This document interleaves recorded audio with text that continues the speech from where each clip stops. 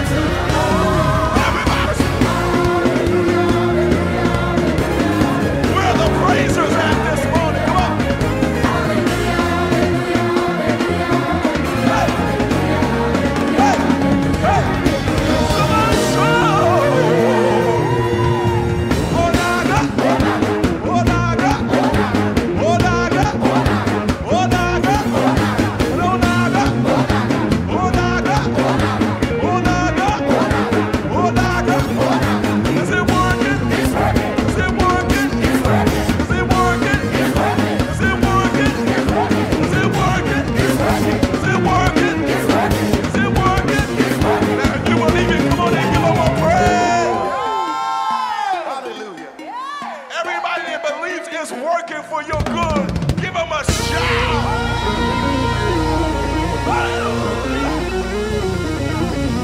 That's why we declare that we have no reason to fear, because Jehovah has the final say.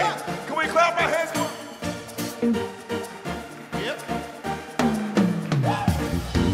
And while you're clapping, open your mouth and praise Him. Who has the final say? Jehovah has the final say. Who has the final say? Jehovah has the final say. And no matter what the doctor says, Jehovah has the final say. and no matter what the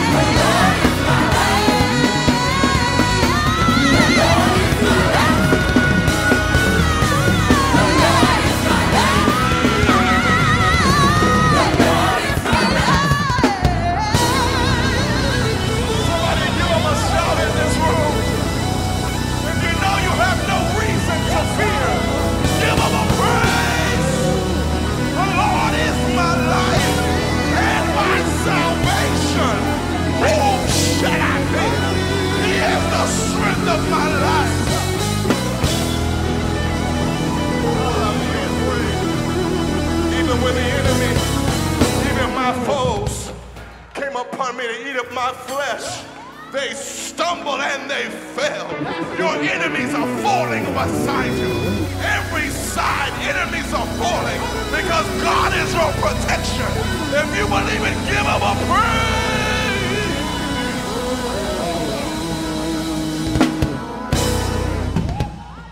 So that's why we worship him, because he protects us.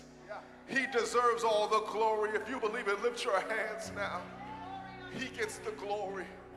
He gets the honor. He gets all the praise. My desire is for in my life, be glorified, Father. In everything I say and everything I do, Father, be glorified. Lift your hands and begin to worship him now. God, we glorify you. We magnify you. We glorify you. We lift your name. We worship you.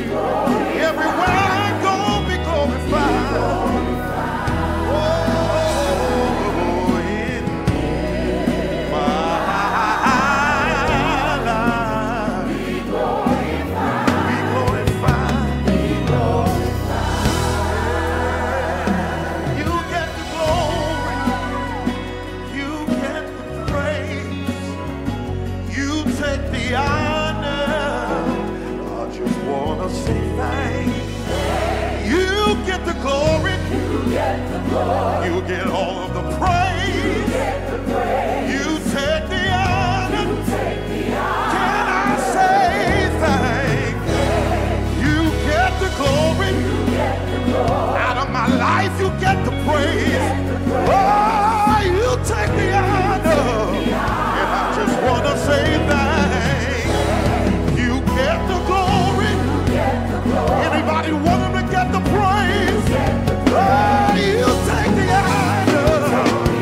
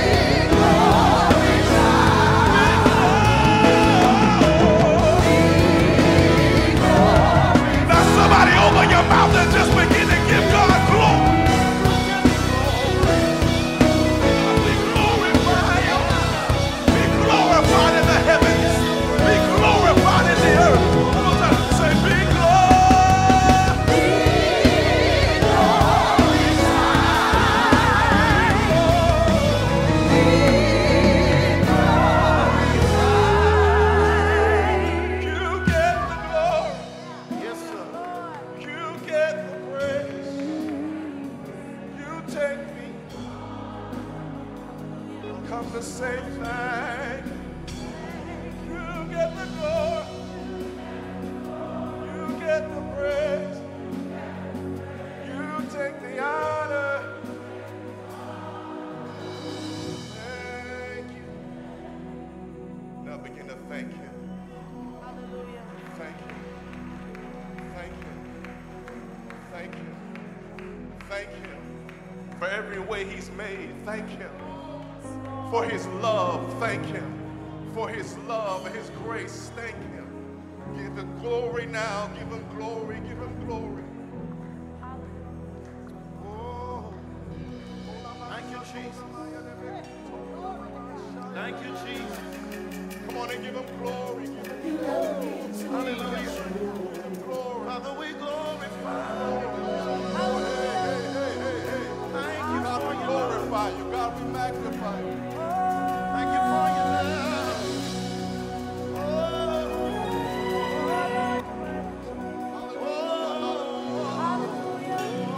hallelujah. Father, we love you. Yes, Lord, yes, Lord. We love you. We love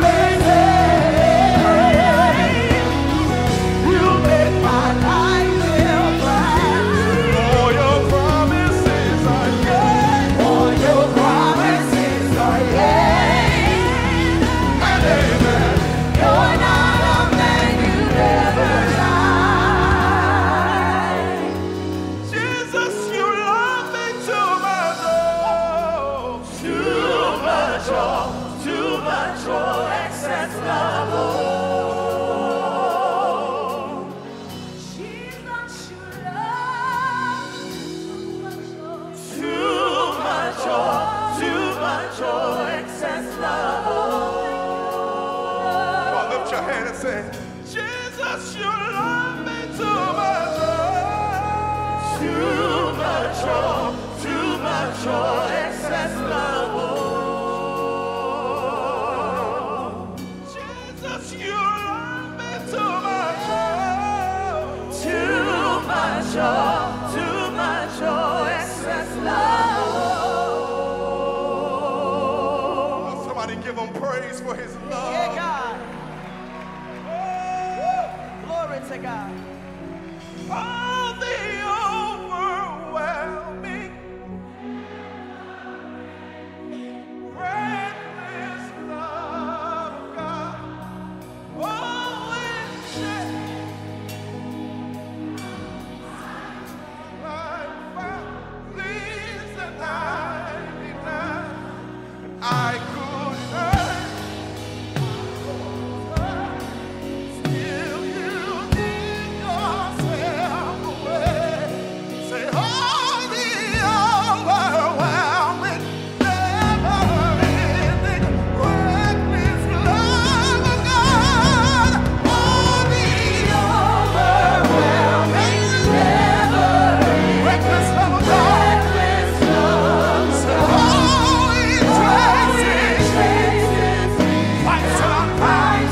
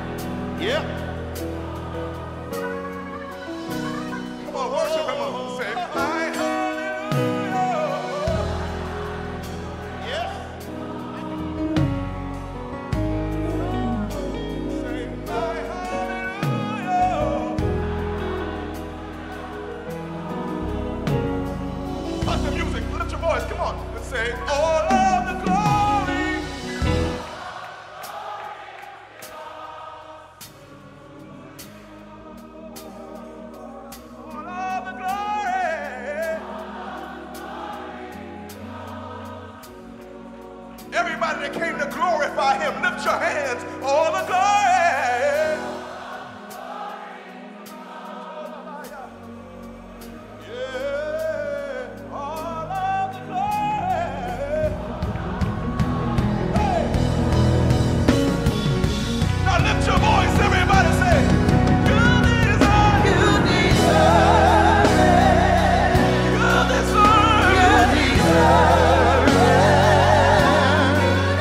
You deserve it.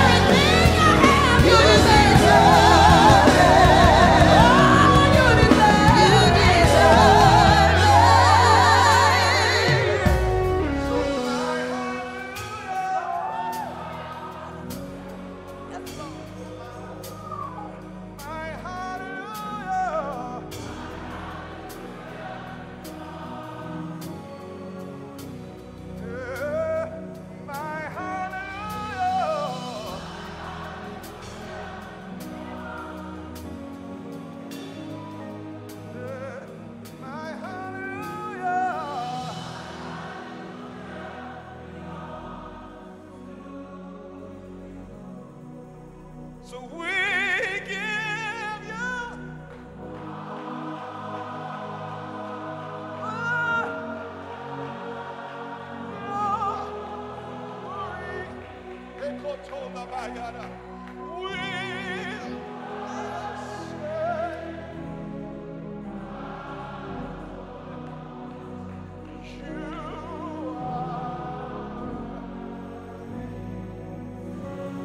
Can we worship him?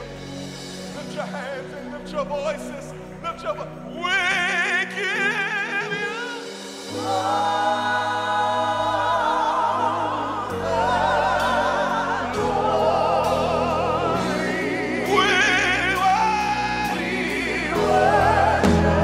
lift your voice and praise him for your worthy.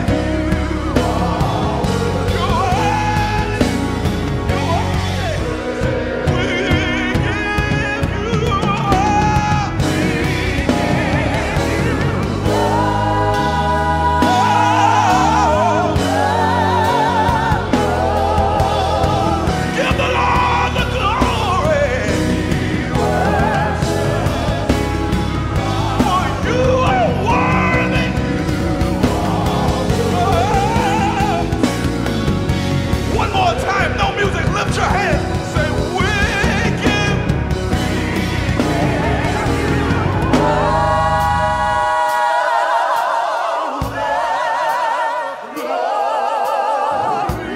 We bless your name. You're worthy. We're going on to sing, but one more time, lift your hands, church. Say,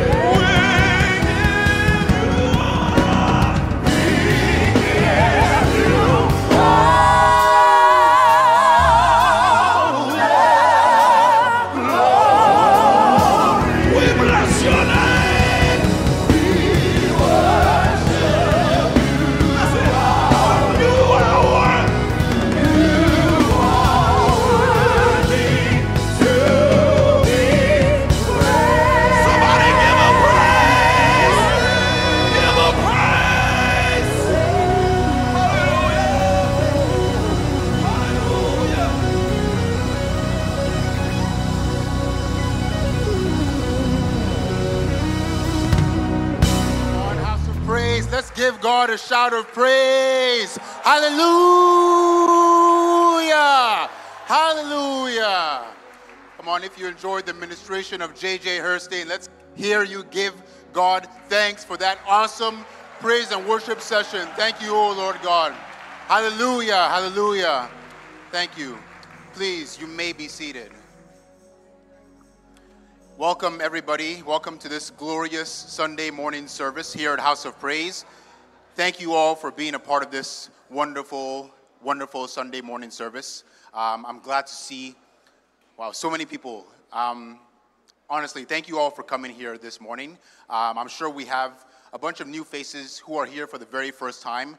Thank you for choosing to fellowship with us here at House of Praise. And of course, for those of you who are online, watching from all across the world, our online family members and all of our online new guests, thank you so much for tuning in. Thank you for joining us here at House of Praise.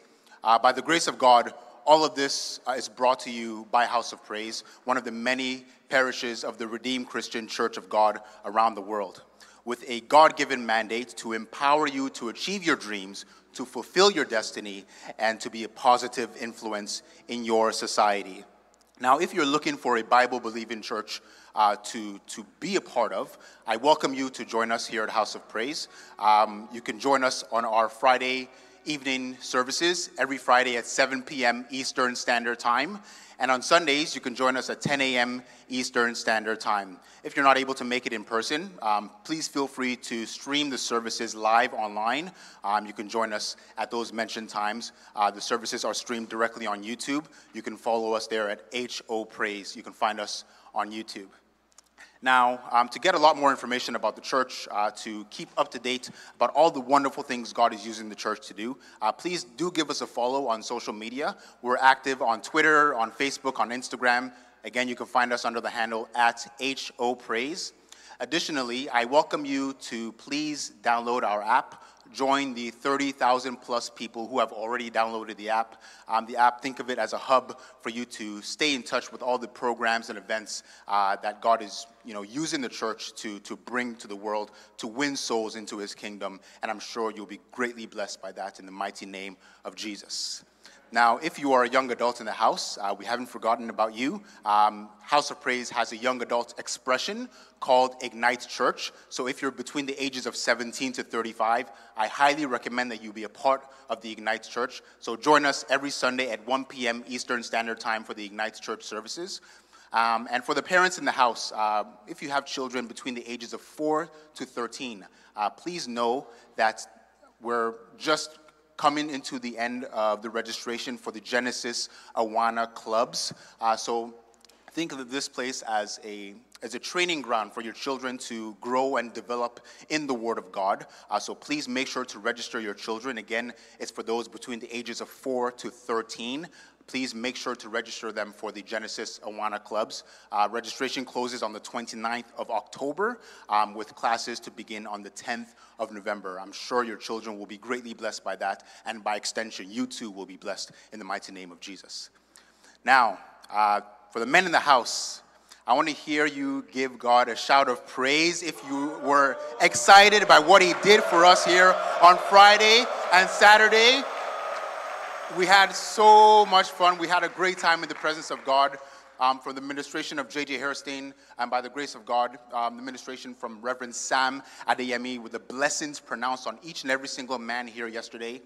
We had a blast, and I know the conference really was geared to men on Friday and Saturday, but by the grace of God, we're taking the spirit of the conference and bringing it here this Sunday morning service for everybody to be blessed by, in the mighty name of Jesus. So again, I'm just so grateful for what God is doing here at House of Praise. By the grace of God, he has used our lead pastor, Pastor Wale Akinsiku, as well as all the ministers and the volunteers, as they dedicated their time, their efforts, their talents to make this a possibility. And by the grace of God, it has come to fruition. It has exceeded our expectations, and we're so grateful for what God is doing here this Sunday morning service. So, without any further ado, please, everybody join me as we welcome to the stage the host of the conference, a live men's conference, the lead pastor of House of Praise. Please welcome Pastor Wale Akinsiku. Hallelujah. Hallelujah. Please be seated. God honor you. God honor you. Father, we thank you. We honor you. There is no king like you. Jesus, we honor you. We bow before you. Thank you for the amazing things you have done, amazing things you are doing, and the far greater things you will still do. We give you all the glory, Lord. In Jesus' name we worship. Amen. Good morning, church. Wow. Amazing, amazing. Nice to see every one of you. You're welcome to church today. And everyone joining us, our online family, every one of you also very much welcome today. I know many of you have left your palaces, your mansions. Praise God. Hallelujah. Your palaces that make Buckingham Palace look like a bungalow. Praise God. Praise God. To come in here from far and near, and we really appreciate you being here this morning. It's so nice to see our sisters back in church. Where have you been? Where have you been? We missed you. We really missed you. So nice to see you back in church. I want to thank every one of you, particularly. I know we're still going to have time to do this, but I felt this is prime time. So I ought to say this because it is true. In thanking God, God has done amazing things for us and through us. We give God praise for that. But we know, according to Scripture, that Jesus Christ is the head. And we, the church, is the body. The head thinks, the head plans, the head sees ahead, and the head, through the nervous system, gives instruction to the rest of the body to carry it out. Without the body actually carrying out the instruction of the head will remain there. And that is a quote from Pastor Adeyemi. So definitely God is doing the work, but God does it using his people. And over this weekend, we've seen the amazing things that God has done using you.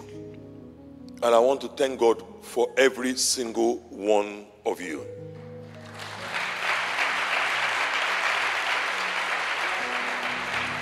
I want to start by thanking God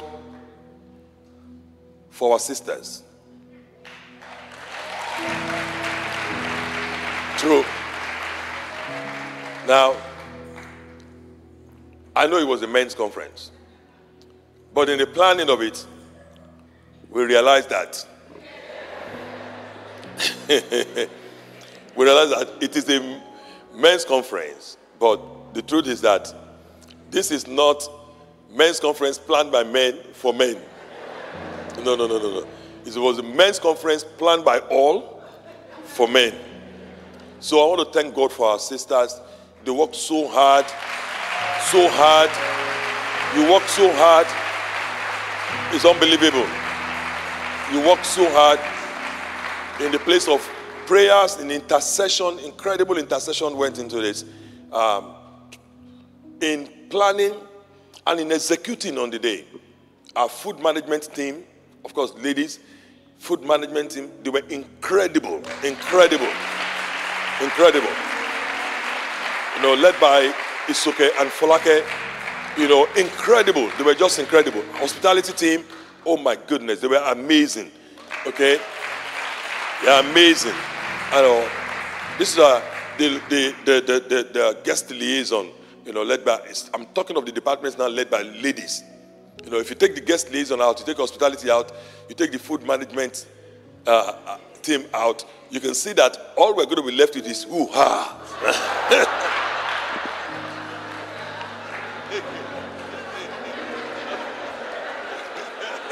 There'll be nothing else. So we really want to thank God for you ladies. Once again, please let's appreciate all of our sisters, all of us ladies in the house. You are just incredible. You are amazing. And we thank God for every one of you. Okay. We also want to thank God for all of our men that also in the place of prayer, they prayed a lot, invited their friends. Many of you went out, definitely invited a lot of your friends. Okay, friends that are Christians, friends that are non-Christians, you invited them to come and be a partaker of the grace God has deposited upon this conference. We appreciate every one of you. And all the departments you led, also the protocol team, amazing. God bless every one of you. I know you took time off work. To do this for this weekend. God bless you. The planning team, the event management team, God bless you. Pastor Chuma, God bless you and your team. I appreciate God for you. God bless you. God bless you. Just that your car that you took a photograph with, I don't know if you're going to see it next Sunday. you know, God bless every one of you. I want to thank God specifically also for our pastors in House of Praise. Can we appreciate every one of them, please? Please, let's appreciate them. Let's appreciate them. Let's appreciate them. Yeah. Amazing the work they've done. It's been amazing the work they've done. God bless you. God bless every one of you. God bless you. God bless you guys. God bless you. God bless you. Please be seated. It's important we celebrate God's grace upon their lives. We have a lot of work that go on in the back end that you will not, that's not obvious, okay, on the front end like this. And our pastors are the ones that really do a lot of this work on the back end. That is why the front end looks easy. And I want to thank God for every one of you. God bless you. God bless you. God bless you. Also for our guests that came in from different parts from Michigan. I met people who came from Michigan. Loads of them came from Michigan. Wow, thank you. Thank you. Our Michigan crew, you see them, they're still there. I thank God for every one of you. You know, I saw people came from Chicago.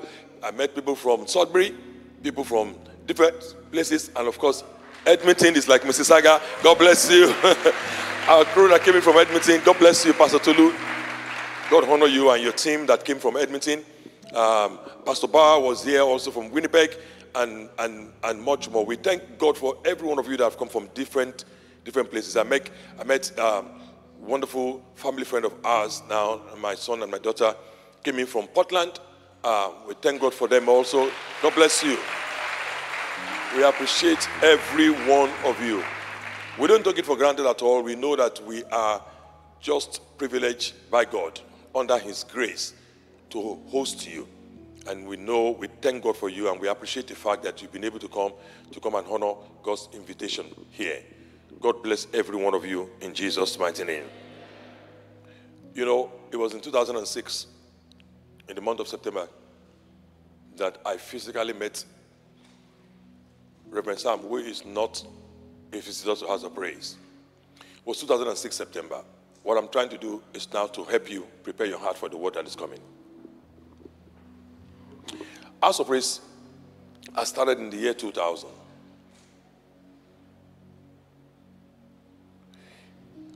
When Topsy and I had the opportunity and the privilege, and we started in ministry, there was no mentor. I knew about the fact that one needed to have a mentor.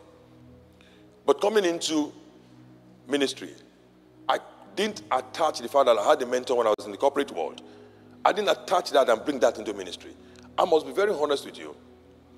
The predominant thought at that time did not allow us to use our mind concerning spirituality. It basically told us that our mind was a hindrance to our spirituality. So anything, if you wanted to think about anything, is no, don't think about it. Why would you think about that? You're going to hinder the Holy Ghost. And that was the predominant thought from year 2000. But by the time we got to about year 2003, I knew it within me, but I just couldn't articulate it. That something is wrong. This thing is not right. All these things they're telling us is not true. Something is wrong. Why will God invest all of this in us, in our mind, refine our mind through education by the leading of our biological parents? And then we come into church and we drop our minds at the gates. This is not doable. This is not good.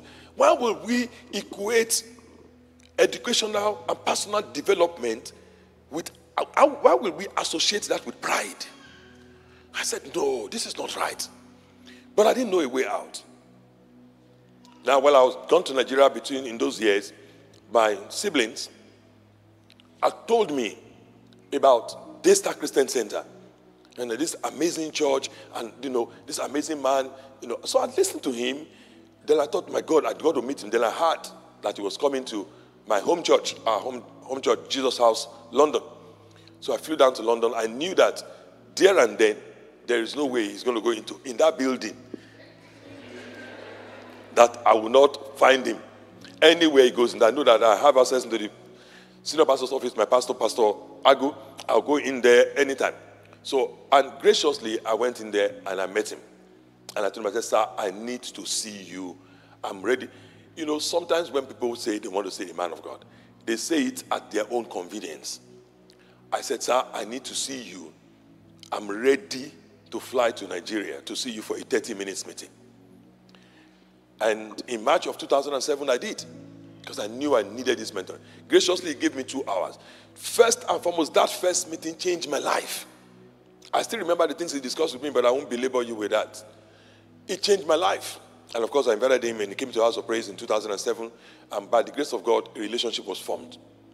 And that relationship has been 16 years now and going.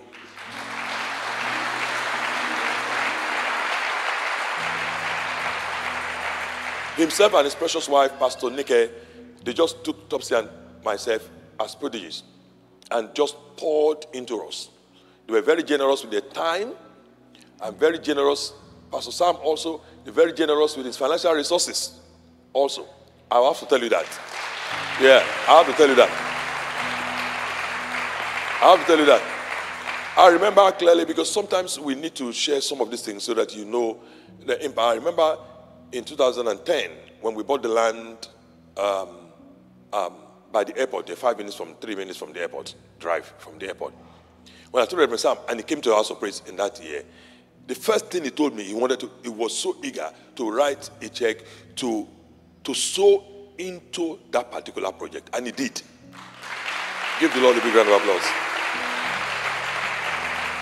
So this is not just something that is preached, it's something that has been done. His life has changed many lives around the world. Thousands of people call him pastors. Many of us, few of us that are privileged, we call him mentors. He's been our mentor. He's mentored many great people across the world, in the business world, and of course, also in church. We are grateful to God today to have him here on a Sunday morning. It is not something we take for light.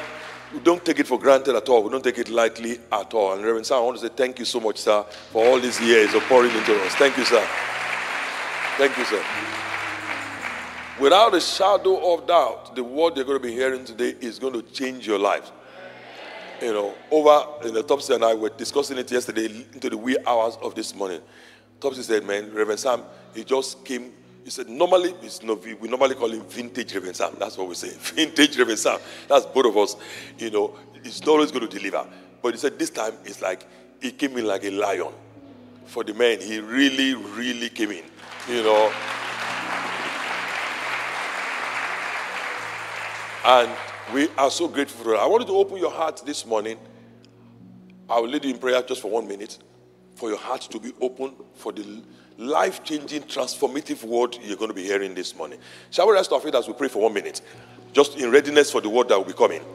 Ask God to speak to you this morning. Ask him to speak to you this morning. Father, speak to me this morning. I know, Lord, you're here. You're going to speak to every one of us. You're speaking to the world from this platform here this morning. But Father, my own request is that this morning you will speak to me. I want to hear your voice this morning. I want to hear your voice this morning. Lord, I want to hear your voice this morning, oh God. I want to hear your voice this morning, oh God. I know you will be speaking to thousands of us this morning that are here in this building, and you'll be speaking to thousands also out there online. But Lord God of heaven, our online family, but Lord, I'm asking you that you will speak to me personally. Speak to me, oh God. Your word says in the book of Luke chapter 5, Jesus was sharing the word and teaching the multitude. And your word says in Luke 5:4, when he had stopped speaking, when he had finished speaking, he said to Simon, speak to me, oh God. Come on, pray. 20 seconds more, pray. 20 seconds more, pray. Lord, speak to me. My heart is open. My heart is open. I refuse to be distracted. My heart is open. Speak to me. 10 seconds more. Speak to me. After you finish speaking to the multitude, you said to Simon, I know you are speaking to multitudes of people today, but speak to me.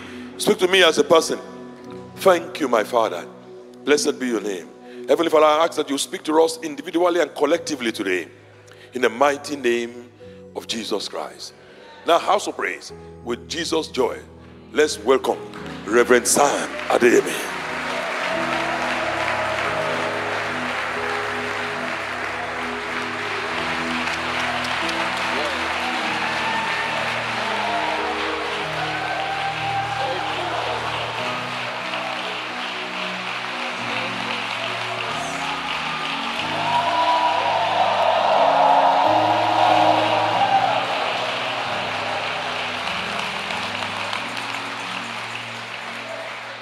House of praise. It's great to be back here. Everybody's looking so beautiful this morning.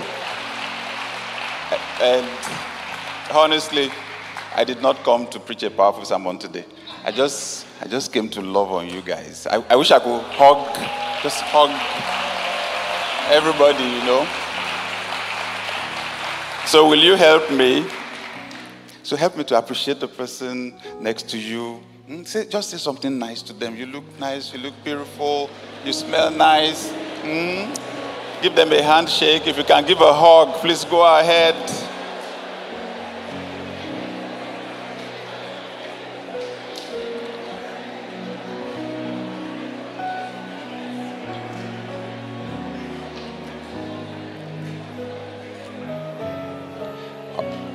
Awesome, awesome, awesome.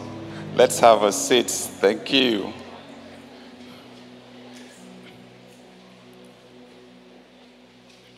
Thank you so much, Pastor Wale. Thank you.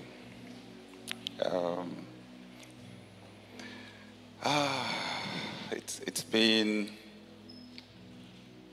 an amazing experience, like Pastor Wale shared with us.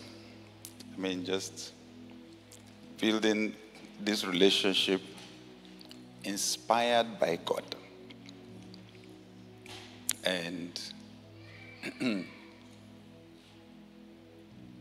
I've enjoyed so much love from Pastor Wale and Pastor Tope. I mean, like, on Friday, Pastor Tope helped me to resolve something, with my bank here. And I said to her, today you were the angel sent from God to help me, because honestly, there's no way I would have gotten through there if she wasn't there, right? And I thank God because it's a privilege to mentor. It's a rare opportunity from God. Because I say, there's no professor of music that can put music in anybody. They can only help you to develop what God already put there. And what I acknowledge is what God already put in Pastor Wale and Pastor Tope. It's phenomenal. It's phenomenal. Each time I come here, I am fulfilled. I thank God for the opportunity to be a part of the amazing thing God has done here and that He is still doing. I say to people in organizations, leaders in organizations, hierarchical positioning in an organization is not necessarily a description of destiny. Okay, so that you are ahead of me today does not mean God has designed for you to be ahead of me forever. 10 years can make a world of difference. So that I have the opportunity of influencing you today is actually an opportunity that I should grasp with both hands, because only God knows where you're going to be 5 years from now. But many people don't recognize that. They think leadership is about bossing people around and dominating people. And they think it is proof that they are superior to somebody. And then a few years down the line, they are regretting. So I am grateful that I did not miss this opportunity. What do you think?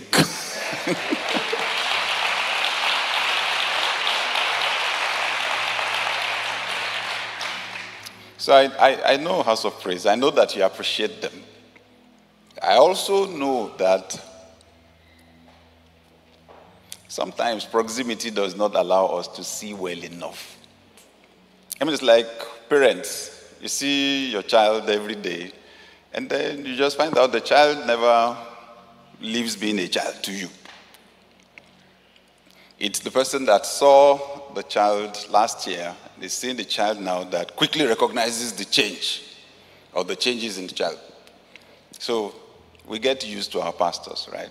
We get used to. But for once, I want you to help me to appreciate them. Help me to appreciate Pastor Wale and Pastor Tope especially.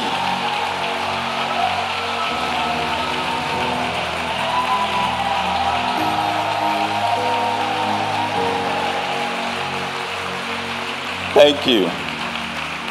Let's have a seat. Heaven will applaud you too. In Jesus' name. Oh, yes, the men's conference was amazing, right? Do you know what it feels like to have a big room like this filled with men and to hear those men shout hallelujah? It's a roar. Oh, apart from hallelujah, we actually said ooh-ha.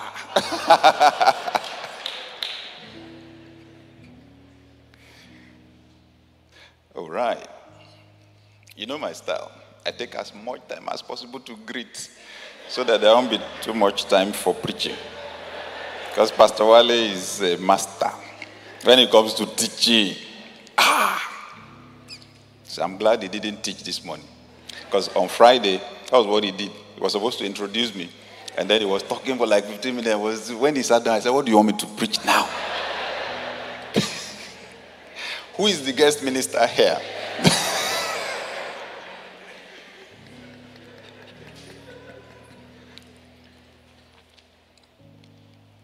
So, through the weekend, we were sharing on the topic More Than Conquerors.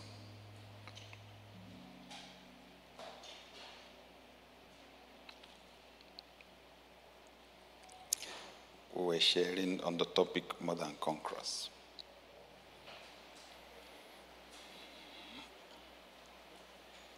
So, like we had earlier, we want to bring the spirit of the conference in here this morning. Right? Thank you, Lord. Thank you, Lord. Can I have my phone, please? Actually need it.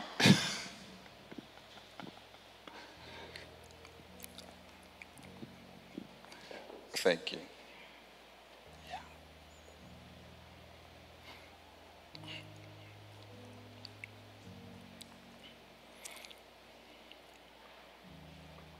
So I'll read Romans chapter 8, verses 35 to 39 from the New King James Version.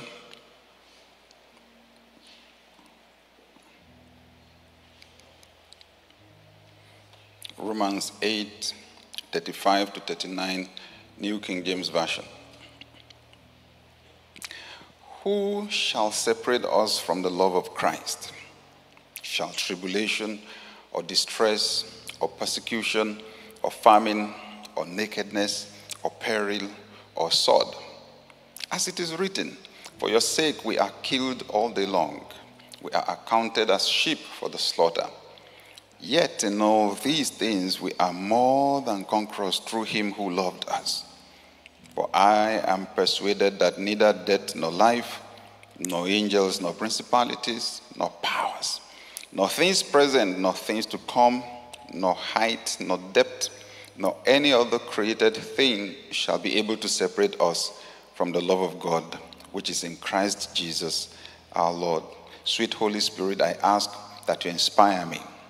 You know every single one of us that are a part of this service, physically and online. You know us intimately, and I ask you to so flow through me that you would release your word for each person with accuracy. And we know that when you speak, creation harbors, birth destiny for us today. In Jesus' name. Oh, by the way, I bring greetings from my left ventricle. Right? You know my left ventricle? Yeah.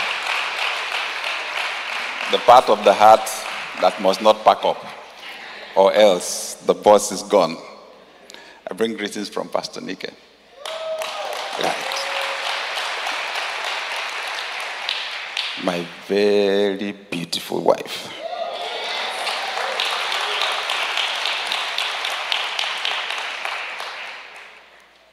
The beauty is in the eye of the beholder. You have some level that is not subject to the eye, to the beholder at all. It is universal. That's the one I'm describing.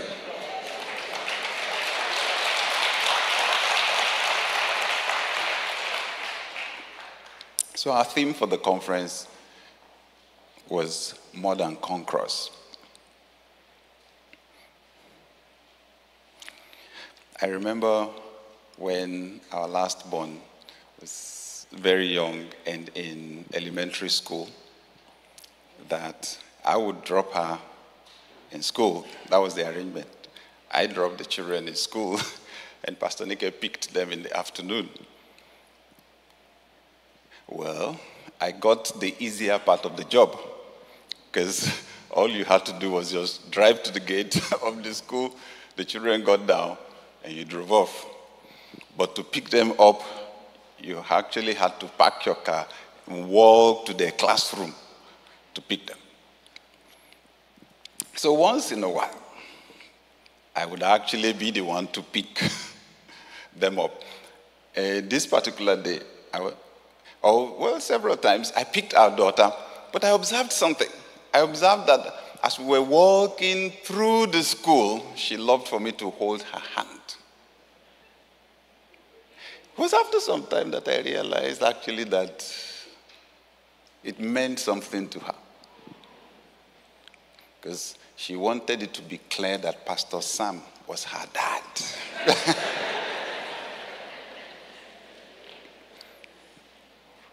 It meant something to her, right? How proud does it make you feel to know that God is your dad?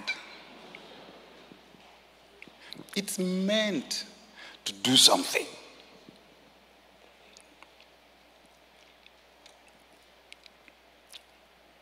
Don't you think we should show him off once in a while? God is my daddy. So the passage that we read, actually when you read it in full context, is about God's love for us. So Paul the Apostle asked, who shall separate us from the love of Christ? Is it tribulation? Is it distress, persecution, famine, all kinds of things? Who shall separate us from the love of Christ? And then he ends in verse 39, by saying, I am persuaded.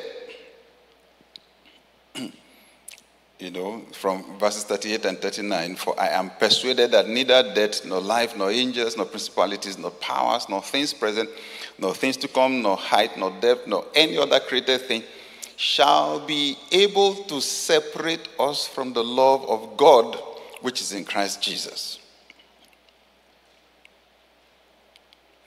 So he is describing the extent to which he is willing to go to never lose consciousness of that love because of how important it is. Well, the passage also describes the extent to which Satan is willing to go to beat the consciousness of that love out of us. All those negative things that you see listed there. Who shall separate us from the love of Christ? Shall tribulation or distress or persecution or famine or nakedness or peril or sword? Everything Satan throws at you is to separate you from the love of God. Because when you really look at it, when God planned to save man from the nature of sin, love was his best instrument. It's very important.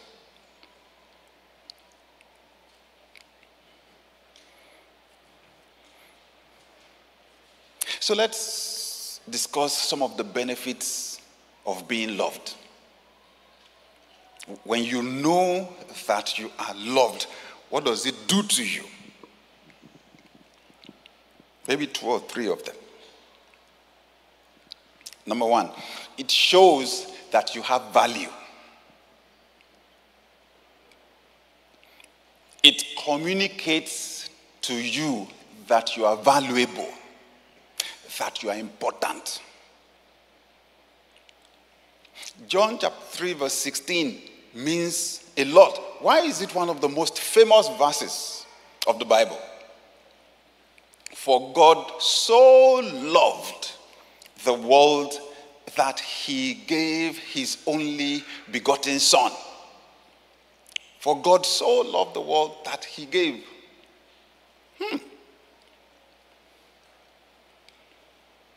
I have meditated a lot on that verse of scripture. And I came up with my own definition of love. That love is the recognition and celebration of value. Love is the recognition and celebration of value in another. For example, we know from Scripture that God created man in his own image. Every human being is an extension of God. So when you recognize that in a human being, you will treat people differently. When I read Matthew 25, Christ was speaking about the end of the age, then he was speaking about the judgment. You read from verse 31, and he said that at the judgment, God would separate people. He said he would separate the sheep from the goats. He said he would say to some people, "You've done well. I was hungry, you fed me. I was thirsty, you gave me water to drink. I was naked, you clothed me. I was sick, you visited me." Christ said there would be an argument, because even those people would be asking him, You, God, I saw you. I gave you food to eat. When did I see you? And God would respond, "For as much as you did it to any of the least of these people, you did it to me." The day I got it, it changed everything for me. In terms of my relationships with people, it changed everything. Because Christ said you would have this other group of people that God would tell to just go into damnation. Because I was hungry, you did not feed me. I was thirsty, you did not give me water to drink. I was naked, you did not visit me. And then there would also be an argument. You, God, I saw you hungry. What was I doing?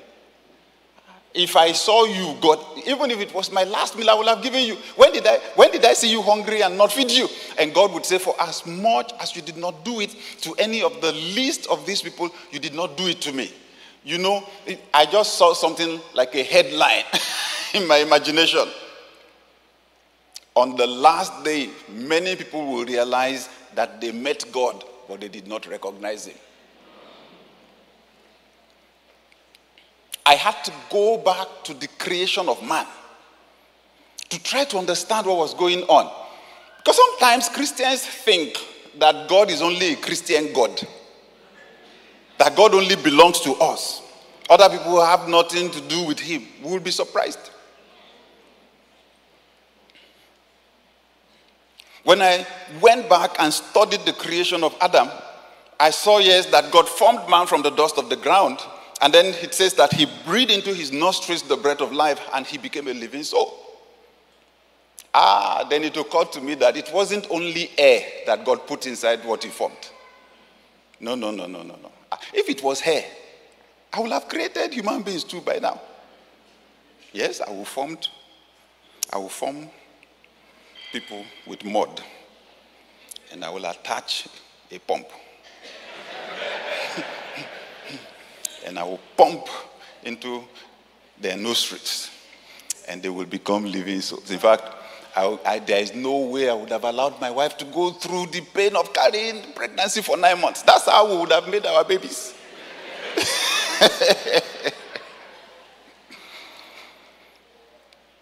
God breathed into his nostrils the breath of life. He became a living soul. God literally cut man. The physical part of man he formed from the dust, but the spirit and the soul of man he cut out of himself and dumped inside that body. And that first man that he created, you will notice he's not done that since then. Because the name Adam means mankind. That one man was called mankind. And that's why when he sinned, the sin tainted all of us. And when God would bring the last Adam, he had to sidestep the first Adam and plant Christ directly in Mary's womb. Every human being, whether they speak in tongues or not, whether they are born again or not, every single human being is an extension of God. Whatever you do to man, you've done it to God. If you didn't know before, hear it now.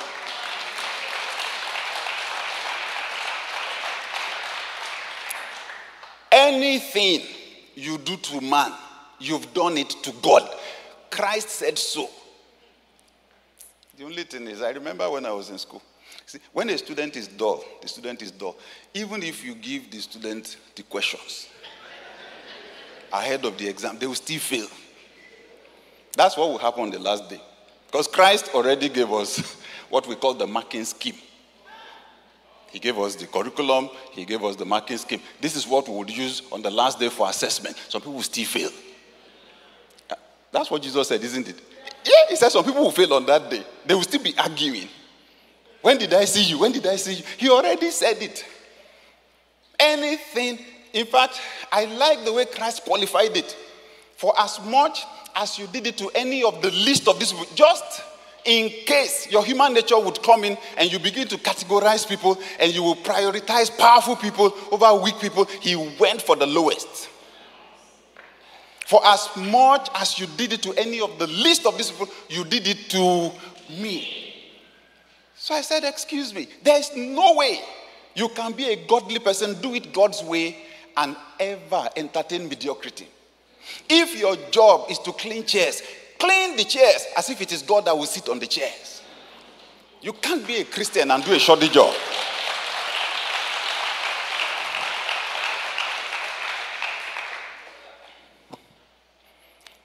So, love is the recognition and celebration of value. So I recognize value. So, for God so loved, God so recognized the value in the man that he created that he sacrificed his only son. What's that supposed to mean?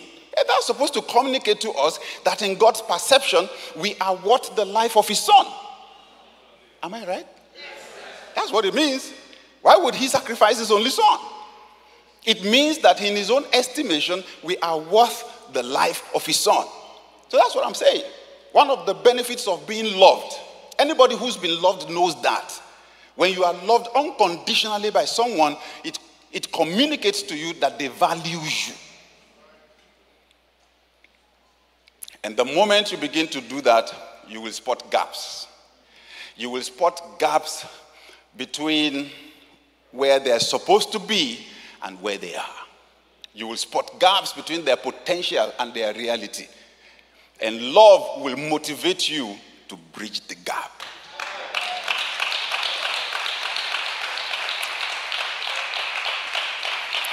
For God so loved the world that he gave. The man that he created was designed to be sinless. Now he had the sin nature. So he gave his son to bridge that gap. Get the sin nature out of us, put his own nature back in us. The proof of love is giving. The proof of love is giving. Not only giving, but sacrificial giving. So we know John 3:16. How many people know 1 John 3:16? 1 John 3:16 says, this is how we recognize love, in that he laid down his life for us. So ought we also to lay down our lives for the... The proof of love is not just giving, but sacrificial giving, because you're trying to bridge gaps. You see someone hungry, they don't have food to eat.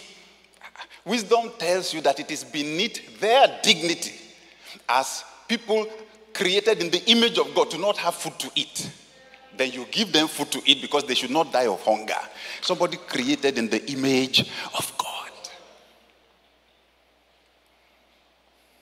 Being loved communicates to you that you have value.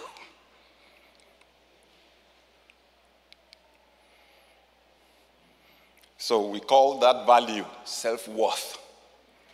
Being loved gives you self-worth. And there are many derivatives of that. In other words, it changes the picture you have about yourself in your head. Am I right? What do we call that picture? Self-image. Self-image. Being loved improves your self-image. Being loved gives you a positive self-image. Another derivative of that is self-esteem, which is how you feel about yourself. Being loved improves your self-esteem. When you study self-esteem, you will realize it's every man's problem, every man's battle. As soon as Adam and Eve sinned, probably the first manifestation of sin was low self-esteem. Because the Bible says God came into the garden as he often did, and that he ran away. Because you have self-worth, self-image, self-esteem, self-confidence. They lost all that. Low self-esteem. Practically everybody battles with it. A lot of people don't like the person they see in the mirror. I was there. It's just you see yourself in the mirror and you don't like yourself because of the circumstances of your life. And then you begin to wish that you were living somebody else's life. You be comparing yourself with other people. You know what Adam and Eve did to solve the problem? Because the Bible says that they saw that they were naked. You see that? Now they were seeing themselves as being less than they did before. And the Bible says that they went to cut fig leaves to cover the nakedness, to make up for the loss of value. Fig leaves. A man is still cutting fig leaves till now. Yeah. The only problem is your own fig leaf may look better than mine. Using material things, it could not solve the problem. It could not solve the problem. So, when someone loves you, they communicate value to you, it boosts your self-confidence, boosts your self-esteem, shifts your self-image. And now we are talking about God loving you. We're talking about God loving you.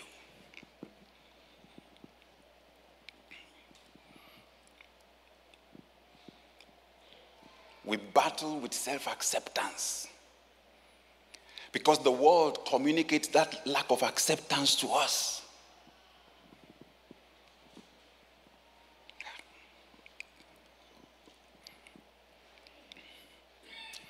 The people you're comparing yourself with, they're also battling within their own internal battles. They may have a bigger car than yours. The car is a fig leaf. The fig leaf is just bigger than your own fig leaf. They're still battling. A lot of successful people still battle with internal battles when it comes to self-esteem. We call it imposter syndrome. You just get a big breakthrough, get a big promotion, and there's a voice speaking to you. They will soon find out. You think you're really qualified for this? Do you really deserve this promotion? Look around. Do you really deserve it? Do you really know this job? You don't. You just happen to answer the questions correctly. Or maybe your CV, they did not help you to package it.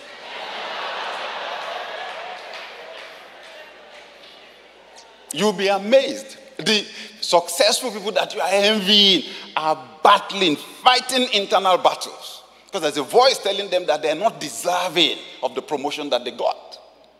And that someone will soon find out. They will soon give you an assignment that you won't be able to execute. Then the truth will be out. It's amazing. It's a fight.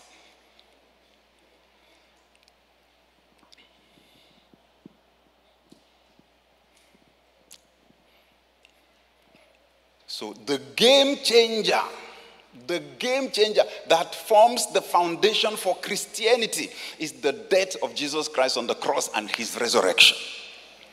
And the fact that when he died, in God's estimation, you died. God has credited his death and resurrection into your account. Romans chapter 8, verse 1, you remember, there is therefore now no condemnation to them that are in Christ Jesus. Your record is clean. And now God sees you the way he sees Jesus Christ. Because He gave his son for you. In his estimation, you are worth the life of his son.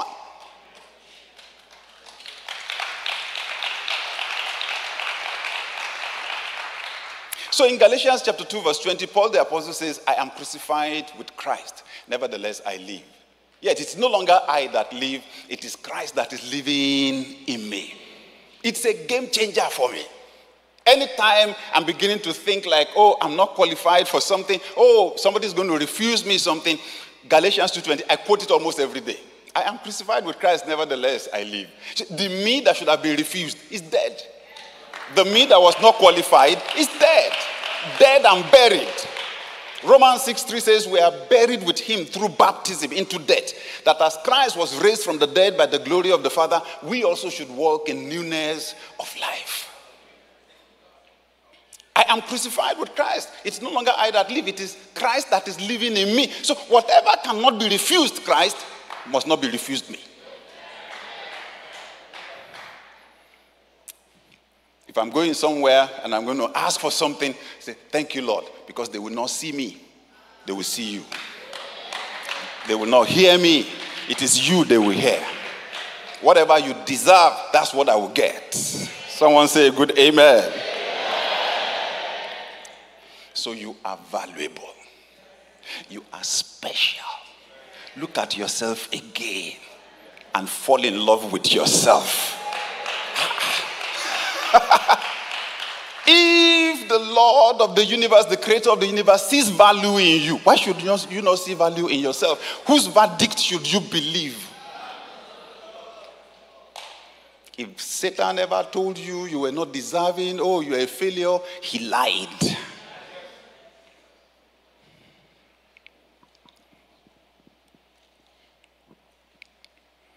So you understand today why Satan is attacking marriages, attacking homes, to push fathers out of the homes. Because we are meant to imitate God's example and love our wives, love our children. Amen? So Satan wants to afflict people. Even before they know what's going on, afflict them with rejection. Afflict them with abandonment. It then becomes difficult for people to imagine God as father because they were abandoned by their physical fathers. But Satan failed. Today is a day of healing for someone. Today is a day of resurrection. Today is a day of restoration for someone. In the mighty name of Jesus Christ. You have a heavenly Father, and he is, quote and unquote, madly in love with you. Woo!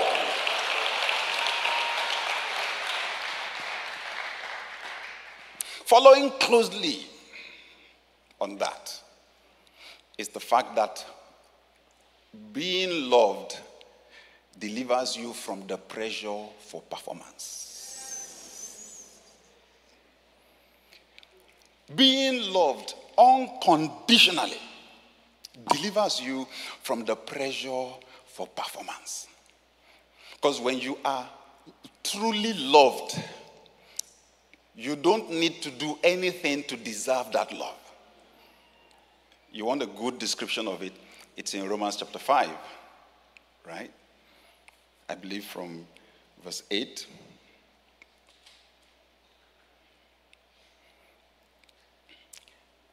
But God demonstrates his own love toward us in that while we were still sinners, Christ died for us.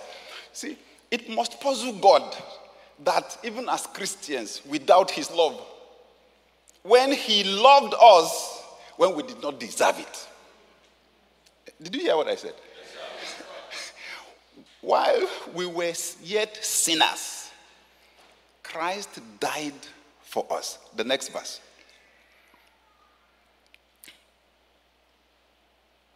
Okay, sorry. Let's reverse to verse 7. For scarcely for a righteous man will one die, Yet, perhaps for a good man, someone would even dare to die. But God demonstrates his own love toward us in that while we were still sinners, even when you've committed murder, it doesn't change anything. You know, that story, that parable that Christ gave in Luke 15, we call it the parable of the prodigal son.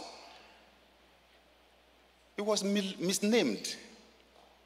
So we put the focus on the prodigal son. It was not about the prodigal son. It was the father that Christ was actually drawing attention to. It's the parable of the loving father. Parable of the father who loves unconditional. This guy said, give me my inheritance. He said, take. For God so loved the world that he gave. The guy took the thing, went away, and they said he spent it on prostitutes, wasted the money. And then at the end of the day, when he was taking care of pig, looked at pig's food, and was craving pig's food, then he came to his senses. He said that he came to himself. And then checked, that's what strategic people do. Where is my best point of leverage right now? Where can I put the least effort and get the best result? I will go to my father.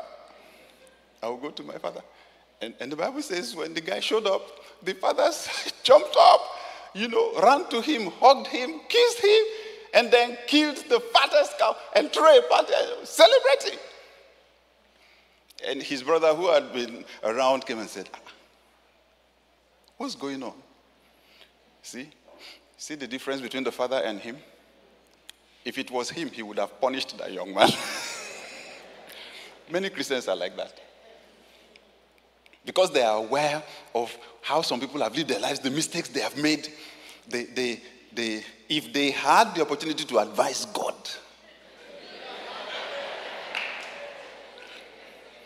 because they are secretly expecting that something bad will happen to someone because of the kind of life they lived and the mistakes they made. I come from a part of the world where we don't realize that wickedness is part of the culture and that we drag God into it because something bad happens to someone and we say in pidgin English, God catch him.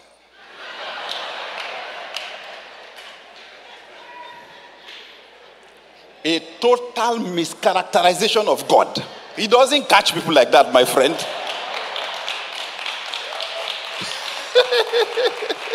He's not looking for who to catch. He's a loving father. Amen. Woo!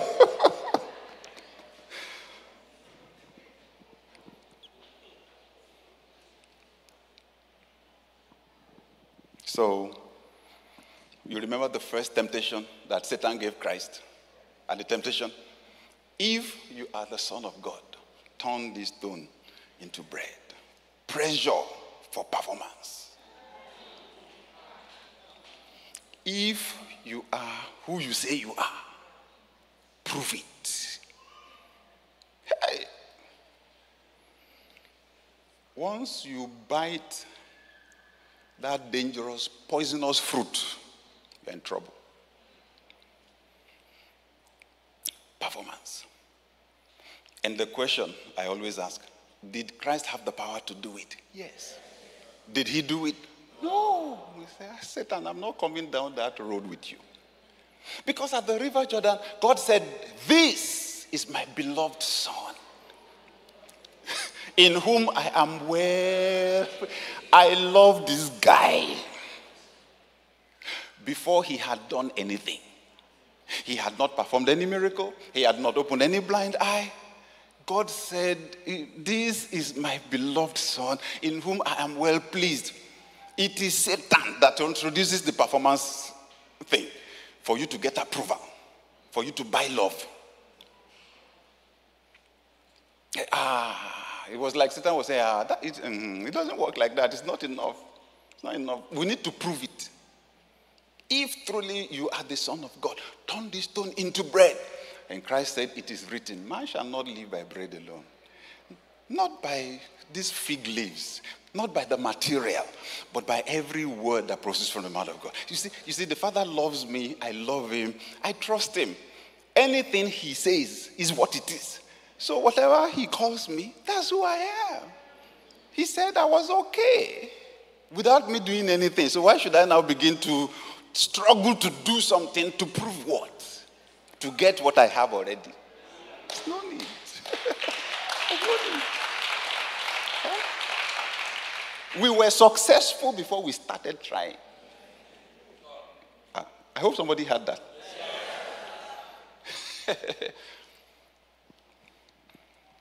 It's like I draw the attention of Christians to 2 Corinthians 8 verse 9. For you know the grace of our Lord Jesus Christ, that though he was rich, yet for your sake he became poor, that you through his poverty might become rich. There was a work of exchange on the cross of Calvary. He said he was rich, that he became poor, so that you through his poverty may become rich. There was an exchange. He took the poverty, didn't he? Yeah. When he took the sin, he took the consequences for sin. He took the poverty on the cross.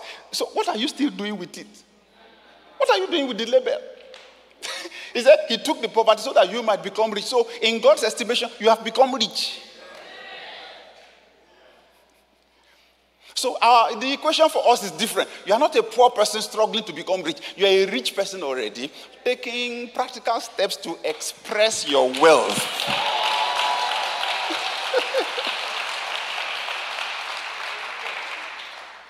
Oh.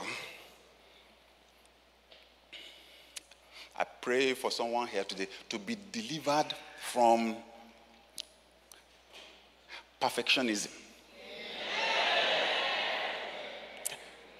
You won't feel okay. You won't be satisfied with yourself. You beat yourself down just because you made a small mistake. It must be perfect. Be delivered. It's not a perfect world.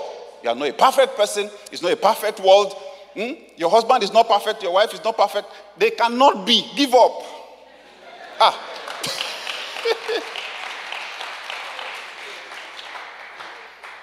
We want to raise perfect children, but we're not perfect parents.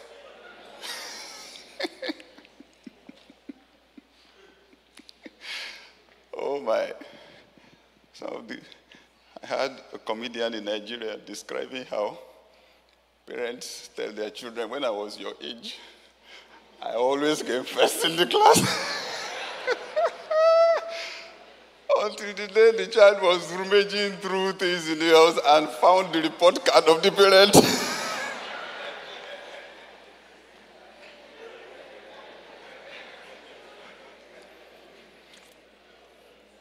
That does not excuse us from aspiring to do our work with excellence.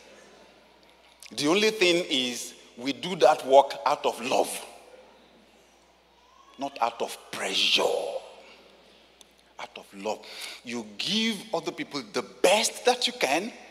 And like Jesus said, if you go the extra mile, deliver more than they're expecting because you love them.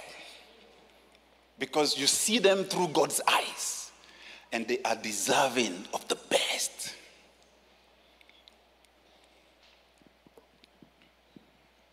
I'm not under pressure today teaching here. So what will I teach? What will I provide with? God loves each person here. He knows each person intimately. And that was why I prayed. You know each person intimately. Just flow through me. So that something will be delivered that will be useful for each person. That's all. So let God love through me.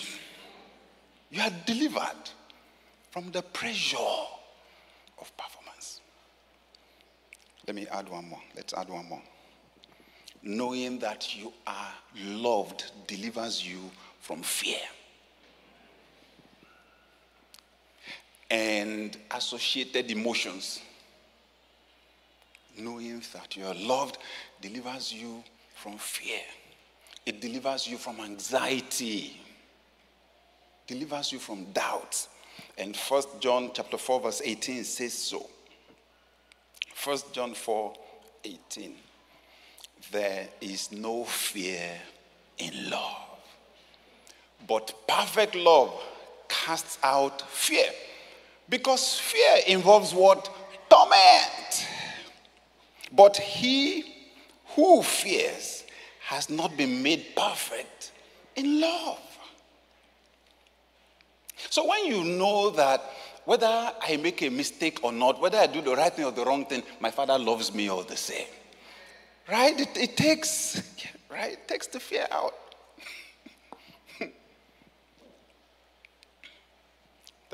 If you grew up in Nigeria and you are male, the likelihood is as a child, you played football. You played soccer.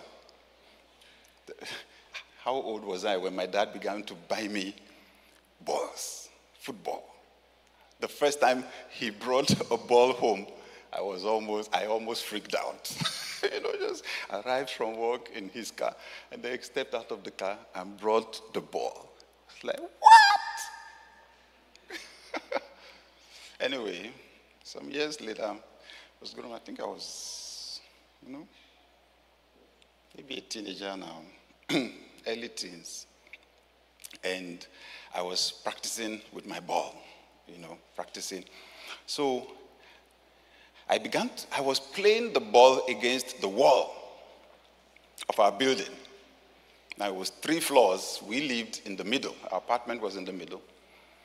And I was just kicking the ball against the wall. The ball would come back, I would kick it. And my dad came on the balcony, saw what I was doing, and saw the risk. So I was kicking the ball against the wall. It was not the wall of our own house. We were, remember, middle floor. It was the wall of the neighbor's house, and there were 2 windows. And with my professionalism in football, I was playing the ball against the wall between 2 windows. So my dad warned me, he said, be careful, be careful. Look, professionals get all the time what amateurs get once in a while, right? Because of my trust in my professionalism, I continued until I just had the glass break.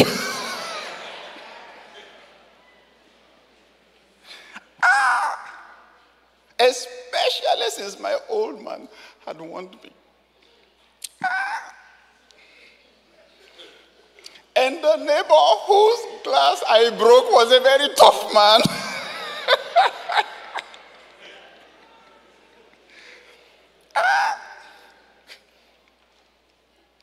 So somehow I think they even already had upstairs that I had broken the glass. So I went upstairs. I did not want that neighbor to come out because he could beat the hell out of me. So I went up with humility.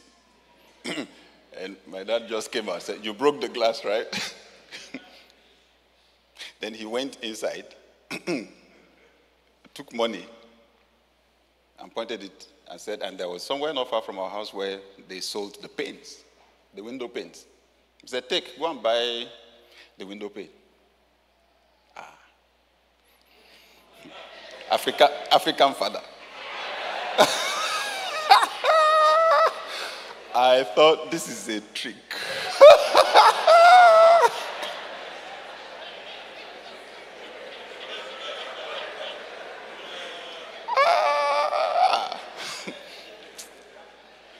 That if he laid his hands on me that day, I could not move. He said, "Take." He said, "Take, my friend." So at some point, I felt that he meant it. So I approached. And he gave me the money. And I went, bought the pane, window pane. And in fact, he was the one that fixed it for the neighbor.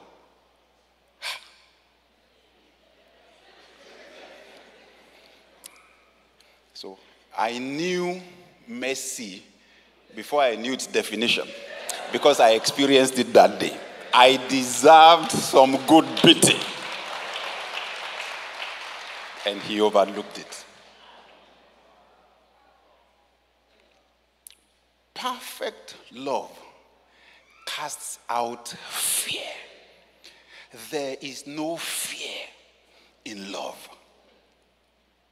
You see, not that we should not discipline because we love, but that even when we discipline, the person receiving the discipline should know that we're not visiting our vengeance on them, our frustration on them, that we are correcting them for their own sake, right? Because they did not have boundaries. So we discipline to help them to establish boundaries. It is the son that the father loves that he chastens, right? That he chastises, that he corrects. Perfect love casts out fear. When you are truly loved, you know that the person who is loving you has your back. You know that if something was to come against you to harass you, that this person will stand up for you. Am I right? That's the kind of a relationship that David had with God in the Bible. And you would get it when you read Psalm 23, one of the most famous chapters of the Bible. Should I read it? The Lord is my shepherd. I shall not want. He makes me to lie down in green pastures. He leads me beside the still waters. He restores my soul. He leads me in the paths of righteousness for his name's sake. Yea, though I walk through the valley of the shadow of death, I will fear no evil, for you are with me. Your rod and your staff, they comfort me. You prepare a table before me in the presence of my enemies. You anoint my head with oil. My cup runs over. Surely, goodness and mercy shall follow me all the days of my life, and I will dwell in the house of the Lord forever. Someone say a good amen. Amen. You lead me beside still waters. I'm not battling with wild emotions. I'm not battling with fear. I'm not battling, with anxiety. You give me peace because you are with me. You are my shepherd. And though I walk through the valley of the shadow of death, now you know that's extreme, right? Extreme. Say, I will fear no evil.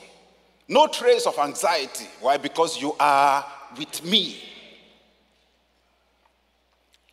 And then when I come through those seasons of terror, of temptation, of strong trials, you prepare a table before me in the presence of my enemies, and you anoint my head with oil.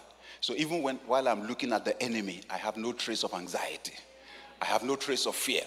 Because there's nothing the enemy can do as long as you are with me.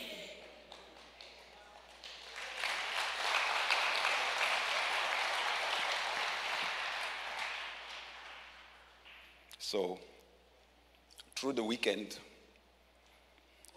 there was a verse of scripture I was sharing with the men. Because the Holy Spirit dropped it in my spirit and said I should use it to prophesy on everyone. Proverbs 31 verse 23. Her husband is known in the gates where he sits amongst the elders of the land.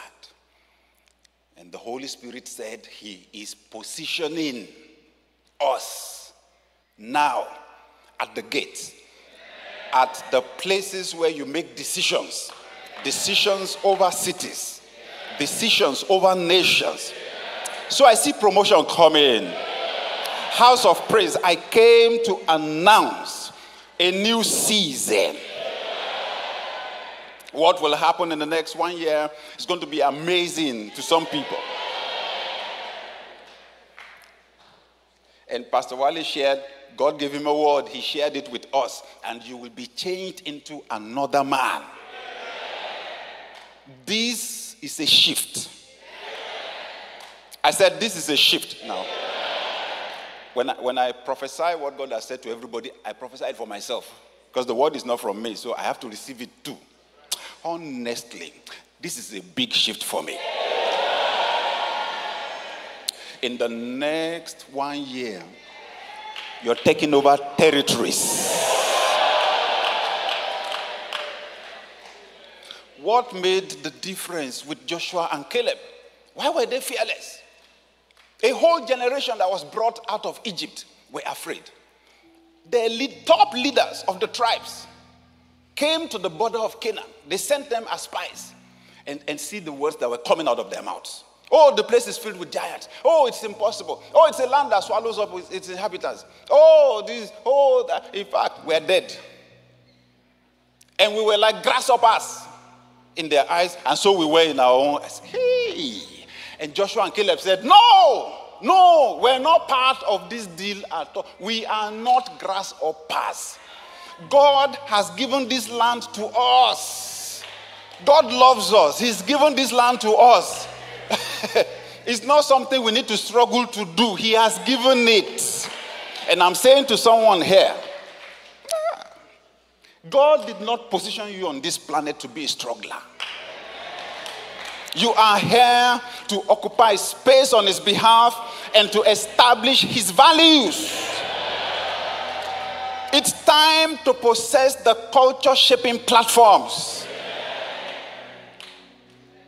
We've been wonderful, amazing. God works in dispensations. He works in seasons. We started fantastic, but it's time to move on. Entering Canaan is different from leaving Egypt. Entering Canaan is different from leaving Egypt. Let me say it again. Entering Canaan is different from leaving Egypt. To leave Egypt, you need raw power from God. Right? And everything that happened to Israel was symbolic of what will happen to us. The lamb had to be slain. The blood had to be put on the doorpost. Israel had to travel 3 days to be able to cross the Red Sea to get into the wilderness and escape forever from Pharaoh. Everything describing what Christ will do through his death and resurrection. But when it comes to the practical manifestation of establishing the kingdom of God here, it's Joshua style.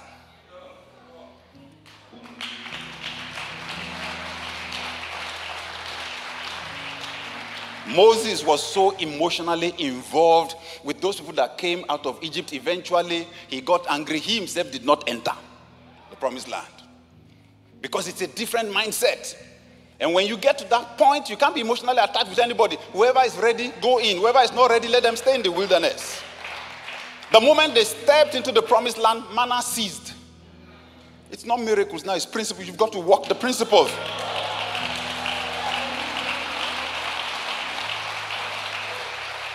Praying wilderness-style prayers will not help you. I promise you that. What does that tell you? God is saying to Joshua and the rest of Israel, what I have given you power and opportunity to do, I'm not going to come down to do it. I'm not doing it. I was giving you free food. Free food is finished. Cultivate, take seeds, cultivate the ground, plant the seed. The harvest is what you will eat. Manna, finish. But to do that, you've got to trust absolutely in God's love. Amen. And you've got to be fearless. You possess your Canaan with faith. Trust absolutely in God's love. It's not your struggle that will deliver what God has designed. Before Adam was created, your destiny was designed in Christ. It is destiny. Do it Jesus style. John 5:19, and we pray. John 5:19. The Son can do nothing by himself, right? Then answered Jesus and said to them, the Son can do nothing by himself, but whatever he sees the Father doing. For whatever he does, the Son also does in like manner. The next verse is what I want you to do. For the Father does what? Loves the Son. And does what? And shows him all things that he himself does. And he will show him greater things than these. Christ said, come to me, all of you that labor and are heavy laden. One translation said, all of you that are tired and are carrying a heavy load. He said, learn from me. My yoke is easy. My burden is light. Don't be a hardaholic. Addicted to hard life.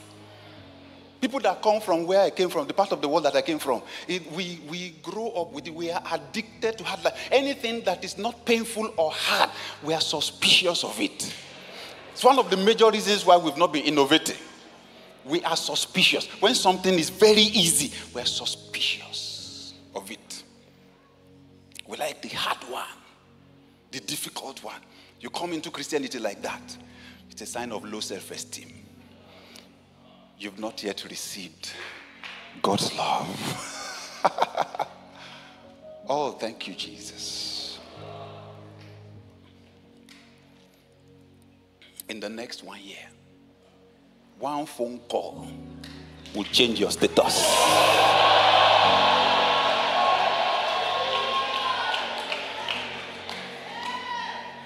You will wake up in the morning and the Holy Spirit will put something on your heart. Talk to this person. You act on it, everything changes. Said the Son can do nothing by himself, but whatever he sees the Father doing. So what was Jesus saying? Anything you see me do down here, the Father already did it spiritually. I'm only doing physically what the Father has done spiritually. This process is easy. Stop struggling. For the Father loves the Son and shows him. So Christ was saying, anything you see me do that you guys call miracle, miracle, and you are shouting. He said, the Father gave me video clips ahead.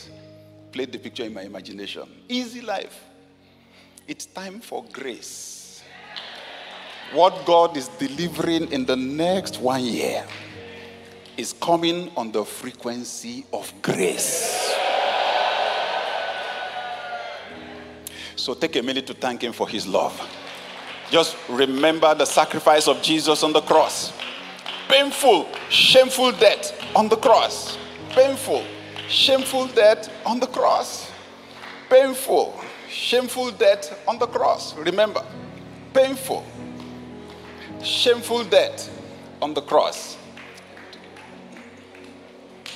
Painful and shameful death. Thank him. For the wages of sin is death, and Christ absorbed that death. All the pain, all the fury that we deserve because of the sin nature, and Christ absorbed everything. For God so loved. Forget the whole world. Put your own name there. For God so loved. Psalm Adeyemi, that he gave his only begotten Son. And Romans 8:32 says, if God did not spare his Son, how will he not with him also freely give us all things? Father, thank you for this love. This love is too much. This love is too much. Reckless love. Woo-hoo!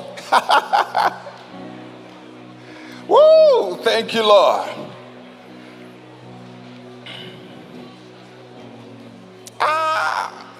Love that we could never deserve, never pay for.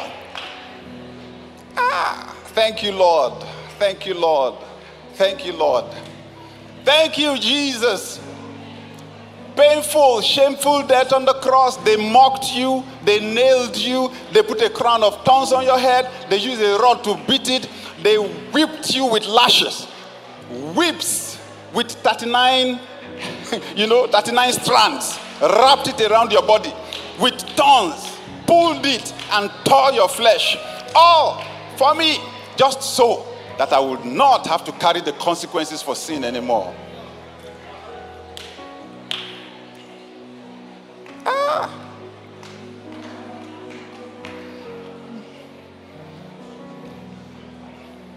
I don't deserve it.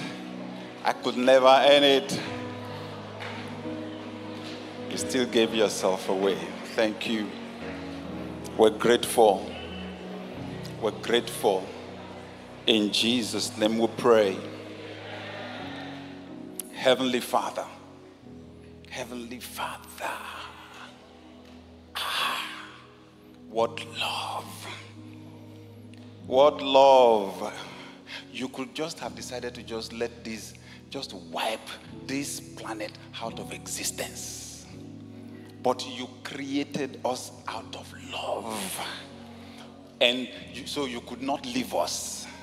Even us humans, we go to the space station, then we take pictures of the earth. And human beings don't even show. Infinitesimal, like tiny, we don't even show. But you still so loved us. Thank you, Jesus. You stepped out of eternity, took on human flesh to feel what we feel, and then you went to the cross. Though you did not deserve it, you absorbed the punishment.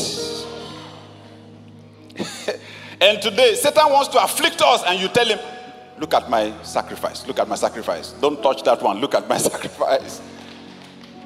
So we say thank you. And now, Heavenly Father, in the name of Jesus Christ, I prophesy on your sons and daughters. I prophesy, the days of harassment by Satan are over. In the name of Jesus, we make an announcement in the realm of the Spirit. Tribulation, trials, joblessness, rejection, failed marriage, failed relationships, no money in the account. We declare here today, they will never succeed in separating us from the love of God.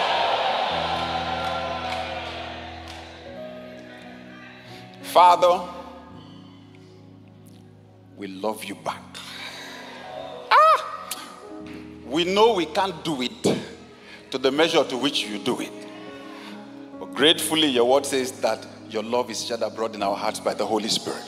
So with the help of the Holy Spirit, we love you back. We love you back. Thank you, Lord. Prophesy on everyone under the sound of my voice. Every negative picture that Satan planted in our hearts concerning ourselves, every lie Satan told using our performances to define our identity, I declare those lies are destroyed. I receive for each one a new vision. A new vision of you. The way God sees you. Thank you, Lord. I receive for each one an infusion of power, an infusion of faith, an infusion of confidence in the name of Jesus. Every spirit of fear, go in the name of Jesus. Every spirit of anxiety, go in the name of Jesus. And now, Heavenly Father, as we step out, step out into the sunshine of your love. Step out with springs in our steps. Step out with confidence in you. Like David, we're going to run against the Goliaths that terrorize our nation and our world. And I prophesy the giants are coming down. The giant of ignorance is coming down. I receive for someone here today your voice. Receive your voice of authority in the name of Jesus. You spoke before, no one minded you. No one paid attention. I prophesy now, because it won't be you, it will be God speaking through you. The world will listen to you now. At the sound of your voice, things will move. In the name of Jesus.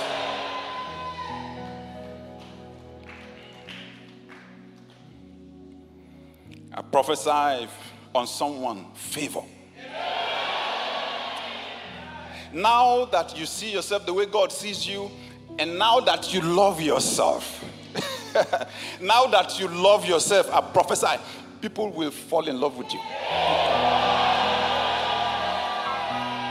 total strangers will love you, they will not be able to explain why. And it will be the God in you that they will love. Favor on a new dimension. Someone who forgot you a long time ago will remember you now. It's your season of favor. Policies will be suspended for your sake. It's your season of favor. And I prophesy, you will attract resources now like you never did before. You will attract people now. Helpers of destiny. People that will help you to execute your divine mandate.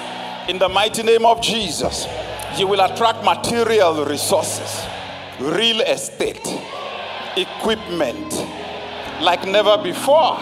It will be easy.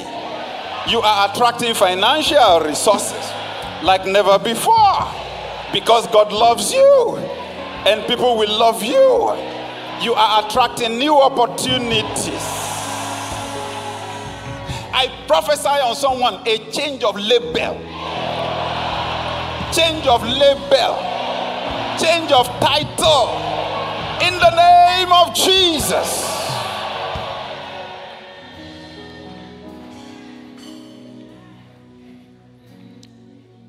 So on the cross of Calvary, Christ took our place. The Bible says he made him to be sin for us who knew no sin. 2 Corinthians 5:21. That we through him might become the righteousness of God. So I call on someone here today. If you are honest enough to admit my relationship with God is not okay, I can't say that I'm a child of God. But today I accept Christ paid the price on my behalf. I want God to forgive me.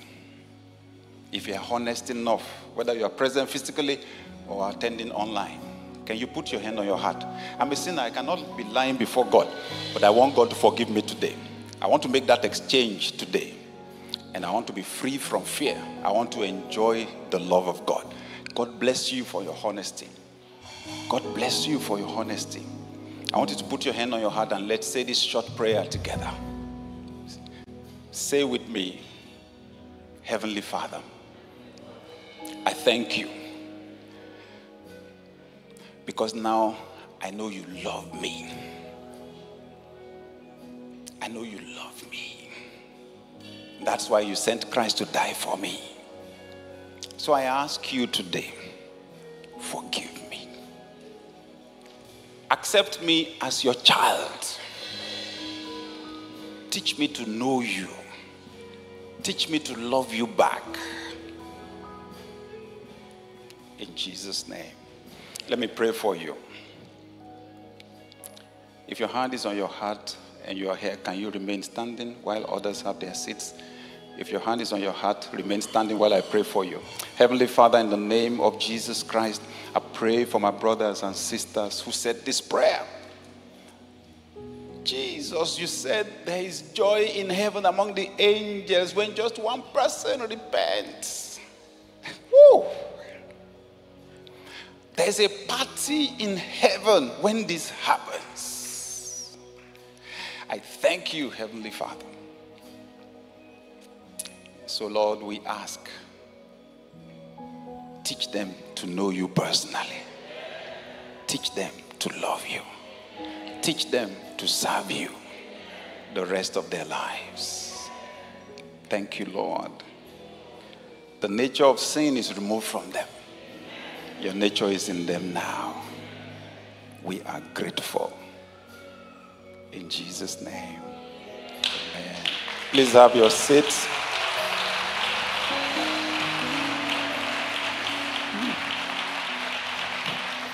They said there's a party going on in heaven. Let's join the party. Give Jesus a big hand clap and some shout. Hallelujah. Woo!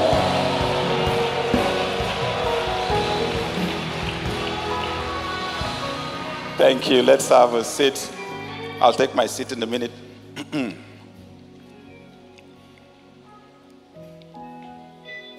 Pastor Wale, have you taken our offering in this service?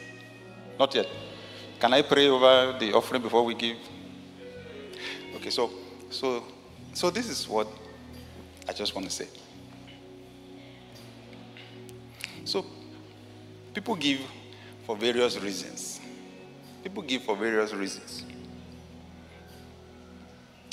I was on a TV interview in Nigeria was it last week or so, 2 weeks ago, and they were asking me questions about giving and things like that. And I said, look, the thing is, under the old covenant, people gave out of fear. I said, under the new covenant, we give out of love. How can we ever pay back this love? God's son sacrificed on the cross. God gave his best. God gave his best. Come to think of it, what do we have? What really do we have? And in his economy, the way he designed it, when we give money, we're not sending the money to him in heaven. He doesn't need it to have lunch. He doesn't need it to buy a car. What he says is that we should use it to express his love. So we use it to increase our capacity to reach more people with the message of his love and to take care of people practically in church. People who don't have food, people who don't have, that's what the money is used for. So, but the motive is love. I remember the joy I had the first day I had the capacity to write a check for 1 million naira. Right? In the Nigerian currency. To write one and to put 6 zeros behind it. And then the dot and 2 other zeros. To the house of God, I was elated. I was happy. How can I ever pay? I serve God with passion. I hear some people say, what is it? Especially when you make demands on them to serve God. In church, they say, what is it? At least they're not paying us anything. I say, I told them in this time, I must never, don't even go there. They're not paying you what? You were paid up front, my friend. You were paid up front on the cross of Calvary, and you should spend the rest of your life trying to pay back, and you will never be able to pay back. The first generation of Christians understood it. That's why they were dying willingly. And today you have a generation who the most important thing about their relationship with God is what to get. How to get a car, how to get a job. Right? And when you really look at the scenario, when you look at the context, you see that those things are meant to be fringe benefits. I know God doesn't want to see me sick on the bed. Because I'm valuable. I'm giving back, right? I'm loving him back by trying to reach as many people as possible with this message. Why should I be looking for what to eat? Distraction. He will take care of that. He said, seek first the kingdom of God and his righteousness. All these things will be added. He said, don't worry about your life, what you will eat, what you will drink. He said, after these things, the Gentiles seek after. Why should we now be chasing the things that Gentiles are supposed to be chasing? Come on. I'm asking someone today. Amen. Love on God. Love on God. God so loved that he gave. The proof of love is giving. Stop worrying about how much do we have? How much is the money? What is it? He has better things coming. What I'm seeing for the next 1 year. What I'm seeing for the next 1 year. These fringe benefits are fantastic. So I want to pray over our giving, and then we'll go ahead and give. Heavenly Father, thank you. Heavenly Father, thank you. Because I have not spoken my words, I've spoken your words. And we ask, Holy Spirit, help us to love on the Father today. Christ said the Father loved him. And he responded with obedience and obeyed the Father to the point of laying down his life. So I ask, Heavenly Father, speak to each person here today and just teach us to love you. Teach us to trust you. Teach us to let go of fear in the area of our finances. Teach us to trust you. And so, Heavenly Father, as we give in obedience, I ask for miracles. I ask you to prove your word. I ask you to do something for each person that we could never do for ourselves. Thank you, Heavenly Father. Thank you for the person who is lavishing their resources on you today. Lord Jesus, a woman did it. Poured expensive perfume on you. And you said her story will be told forever. And we're here over 2,000 years, we're still talking about her. Let it be, Heavenly Father, that today someone will do something. Lavish love on you that will cause their names to resonate for a long time. Give someone here today a transgenerational blessing in a way that 10 generations from here, they won't find one poor person in their family. Give someone a heritage of greatness. Heavenly Father, I hear something in my spirit. You will help someone here to solve a problem that generations before could not solve. You will help someone to solve a national problem, and they will be compensated in return. We thank you. In Jesus' name.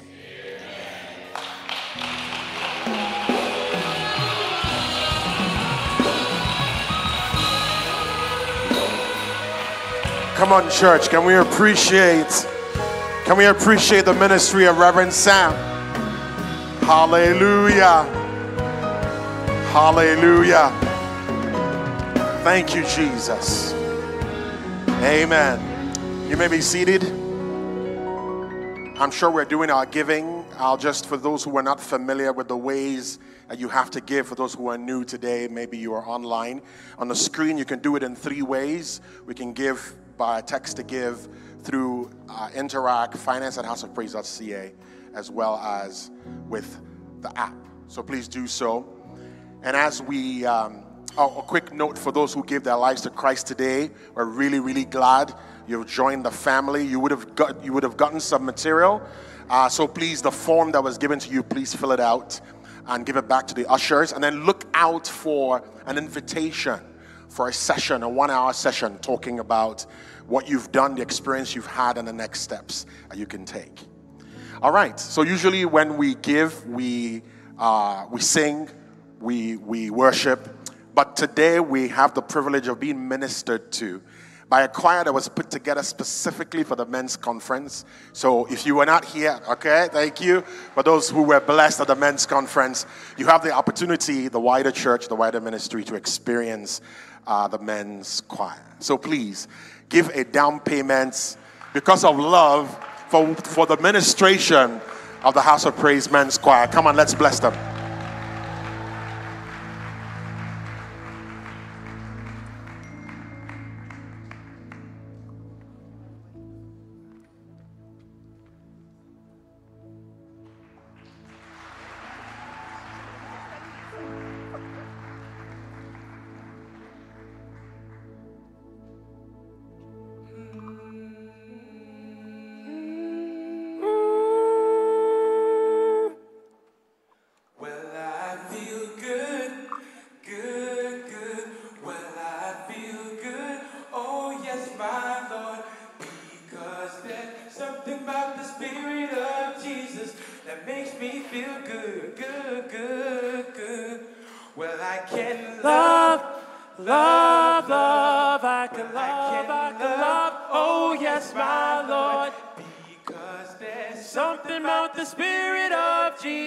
That makes me love good, good, good, good. Well, I've got joy, joy, joy. Well, I've got joy down in my soul. Because there's something about the Spirit of Jesus that gives me such joy, joy, joy, joy. Well, I can sing, sing, sing.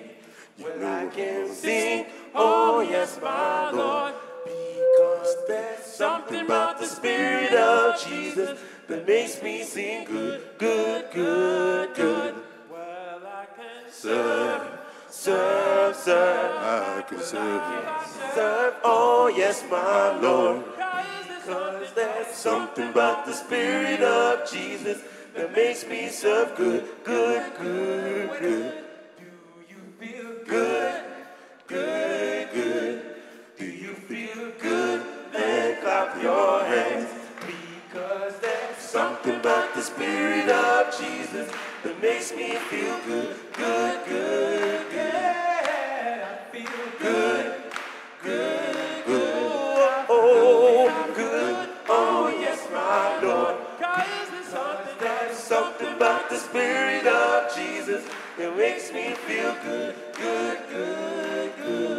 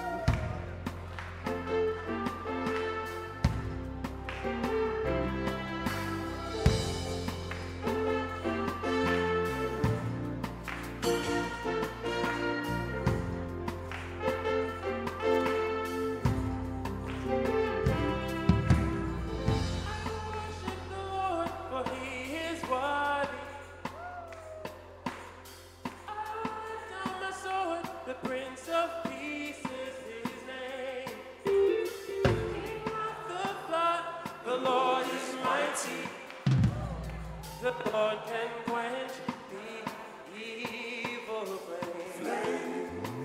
So I sing a peace when trouble blows. Jehovah sees, Jehovah knows. Gives me peace when sorrow nears. Jehovah sees, Jehovah hears. Like the bread I need to live, Jehovah takes, Jehovah gives. Gives me peace when trouble blows. Jehovah sees, Jehovah knows. Judgment coming, He's my peace. Men pursue me, but I know He is my peace. Let me hear you say, judgment is coming. He is my peace. And war may follow, but I know He is my peace. Judgment coming. He is my peace. Men pursue me, but I know He is my peace. Let me hear you sing, judgment is coming. He is my peace. And war may follow, but I know He is my peace. Yeah, yeah, yeah. When trouble blows, Jehovah sees, Jehovah knows. Peace when sorrow nears, Jehovah sees, Jehovah hears.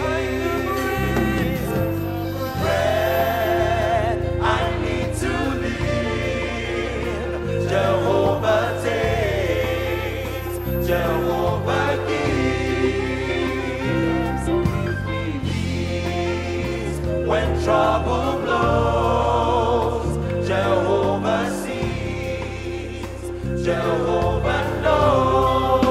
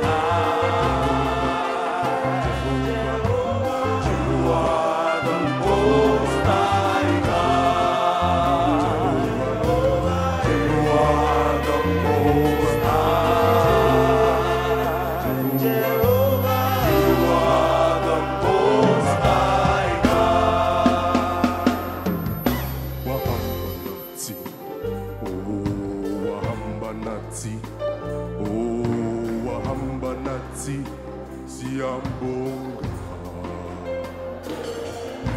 Wahamba nati, oh wahamba nati, oh wahamba nati, siyambonga. Wahamba nati, oh wahamba nati, oh wahamba nati, siyabonga. Wahamba nati, oh wahamba nati, oh wahamba nati, siyabonga.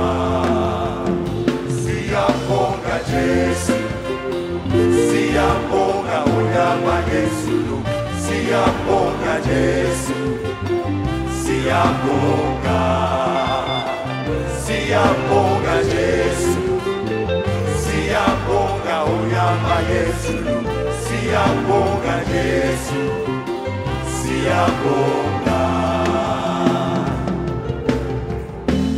Hallelujah, salvation and glory, honor and power to the Lord our God. For the Lord our God is mighty. Yes, the Lord our God is omnipotent. The Lord our God, He is wonderful. Hallelujah, salvation and glory, honor and power to the Lord our God. For the Lord our God is mighty. Yes, the Lord our God is omnipotent. The Lord our God, He is wonderful. All praises be to the King of kings and the Lord our God, He is wonderful. All praises be to the King of kings and the Lord our God, He is wonderful.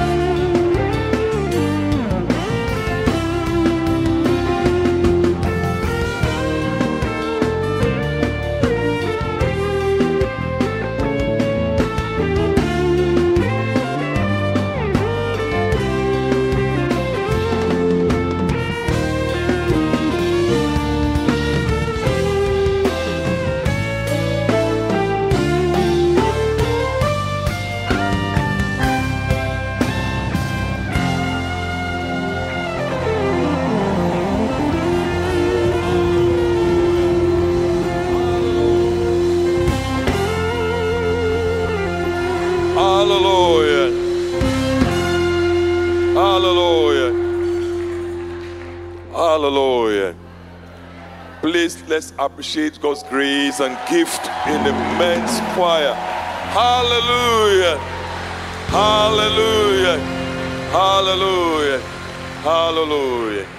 Just remain standing. I'm just going to say a short prayer and then we're going to close the service. First, I want to appreciate God once again for every one of you for coming down here today. All of our volunteers, starting from the traffic department, are here. They were here yesterday, even before, very, very early, maybe about 6 a.m. or thereabout. And I want to thank God for you. The facility management department that get everything ready and turned around the whole place between Friday and Saturday. The sanctuary cleaning department, the cleaning department, every one of you. I want to thank God for you once again. I appreciate every single one of you. Of course, our guest music artist, J.J. Heston and his team. And of course, Reverend Sam. Come on, give Jesus praise for the gift that Reverend Sam is to the world. What a word he brought to us today. My summary of everything Reverend Sam today is a new season. Do you agree with me? Do you agree with me it's a new season? Turn to 3 people around you quickly and tell them it's a new season. It's a new season. It's a new season. It's a new season for us. It is a new season. Hallelujah. Hallelujah. Now please just remain standing. Just a short word of prayer to close. As you close the service today, please, you will go to at least minimum 7 people you must walk up to and tell them, this is now, of course, it's our new season, but you are going to go to tell them, I'm in a new season. Okay, let me say a word of prayer, then you go to at least 7 people, you tell them. Hallelujah. Father, we thank you, we honor you. We receive your word with thanksgiving today that you brought to us from your prophet, oh God, your servant, Reverend Sam Adeyemi today, that it is a new season in declaring it over us as a church collectively. We receive that word in Jesus' mighty name. And we declare same, oh God, collectively, and say it is a new season for us. Thank you, Heavenly Father. And as the children go, Father, same goes to them. It is a new season for everyone. In the name of Jesus. Thank you, Father. In Jesus' mighty name we pray. It is my new season. It is my new season. It's my new season. God bless you. Drive